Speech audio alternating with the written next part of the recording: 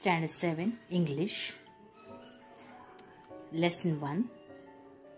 Odd one in. How was the first day of the school? Asked mother as Rima sat down for dinner. Okay, Rima start. No lesson, just settling in. Any new girl in your class? Inquired her father, Mr. Sale.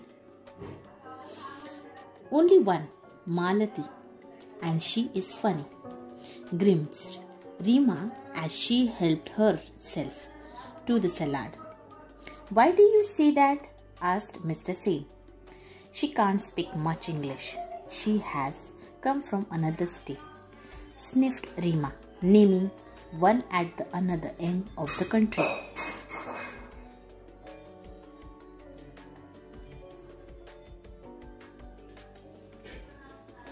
Oh, children from that state are supposed to be clever. They are especially good at maths, said Mr. Sane quietly. Well, this one does not seem smarter at all. Oily hair, bindi and all. Good morning, teacher, mimicked Rima. Her parents exchanged glances. Rima was their only child. They doted on her, but she could not be insufferable at times. I do hope you and your friends will not make things too difficult for Malati, signed Mr. Singh as he rose from the table. Rima and her gang had decided to do just that. Next morning, the minute Malati entered the class, they all chorused, "Good morning." Next morning, poor Malati, she did not realize that they were making fun of her. She beamed back at them and replied, "Good morning." Shehnaz giggled. "Why do you put so much oil on your hair?" she asked rudely. Marti looked offended but did not reply. "And the shirt so long," said Claire catchily. Malti flushed. She was about to say something when teacher entered. As the class progressed, everyone was surprised to see Malti raise her hand whenever teacher asked a question. "Yes, Malti, you answer," said the teacher. Malti answered correctly and the teacher nodded in appreciation. When Rima encountered this at home, her mother said, "Sounds like clay worker."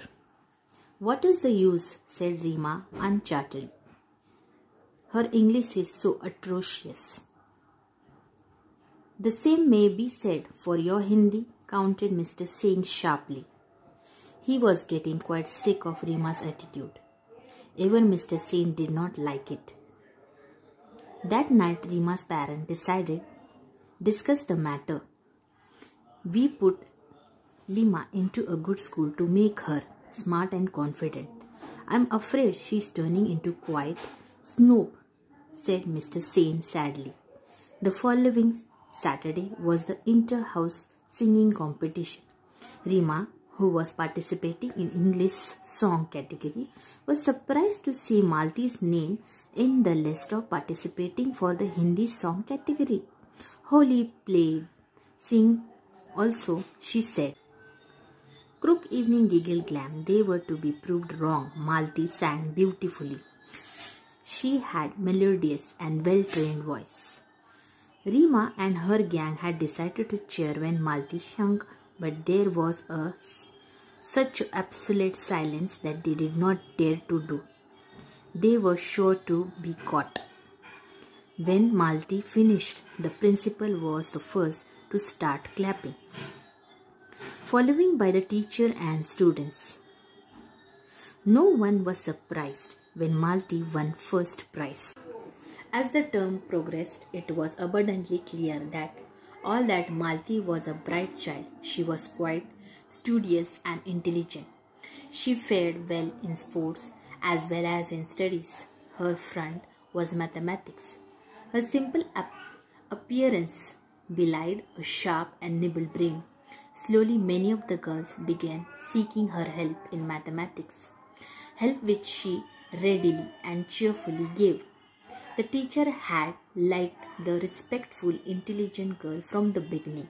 Now the girls from the class also befriended her. Not Rima and her clique though. They stubbornly disliked Malti. They were a stylish lot, and nothing that Malti did could alter the fact that she was not their type. They never lost chance to poke fun at her, particularly her English. Malti felt bad about their behavior. One day she was on the verge of tears when Rima mocked at her mercilessly because she said "Ax" instead of "ask." Her voice trembling, Malti said, "I know my English is weak. Yours is good. Please will you help me to improve it?" "I won't be able to help you, my dear," replied Rima with an exaggerated accent. "Speaking proper English isn't easy for you. Country field type." Malti's face turned red. She wanted to retort but could not find the right words. She burst into tears and ran off. "That was horrid," Rima said. Shehnaz. "Yes," agreed Neha and Claire roundly. Rima was shocked. Her own friends had turned against her. She walked off in a huff. Mrs. Saint found her sobbed over a lunch but decided not to ask anything. Rima knew that she had behaved very badly. She was too proud to admit it, even to herself.